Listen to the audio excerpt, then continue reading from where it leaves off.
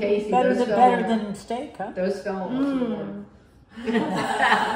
But we got rid of the worst part. Absolutely. Okay, so the tricky part is I do not actually involve her hand in the cutting.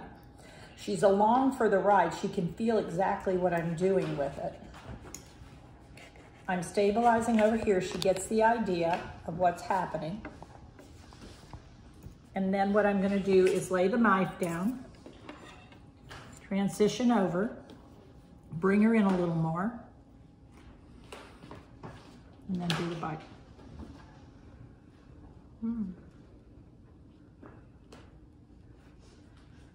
So there is a transition because that's what we do in America. Now in different countries, that would be something different.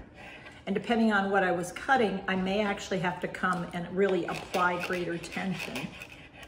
But what I'm doing with this hand is I'm stabilizing the fork and she's with me, so she's getting a double-handed activity. Let's say I wanted to try to cut this.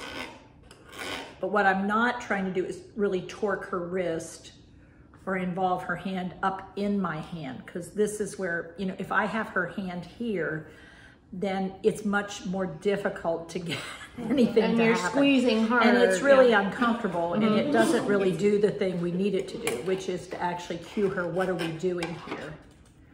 And then when we switch to this,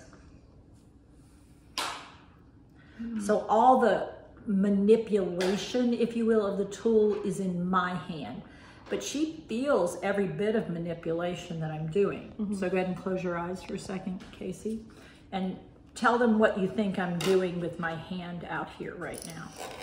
So now you're cutting, you're using your left hand with the fork. You put down the knife. Now you're poking the food. And now I'm ready to